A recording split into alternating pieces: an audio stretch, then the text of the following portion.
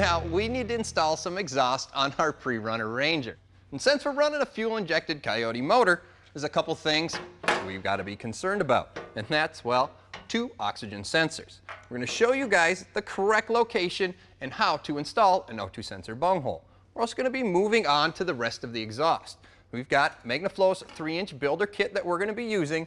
We also went to summitracing.com and got some sanctioned mufflers. We're going to show you guys a little trick on how to weld 2 pieces of pipe together seamlessly.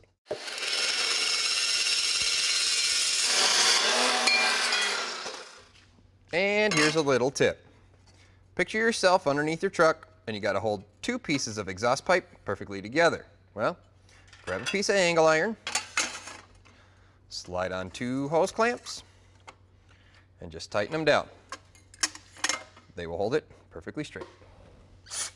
And by keeping the exhaust tube perfectly aligned, it makes welding a whole lot easier.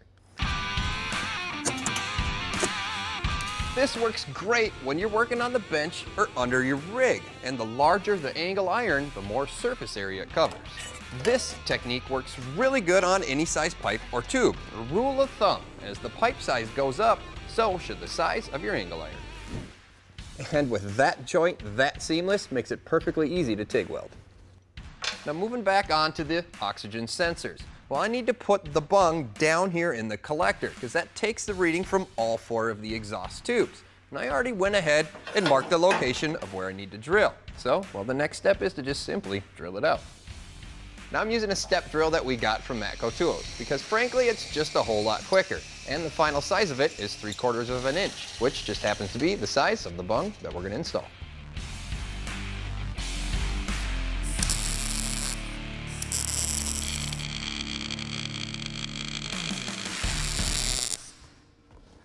Now, it's really important that you weld around this 100% and that it seals, because if there's any leaks here, it's going to throw off the reading of your oxygen sensor.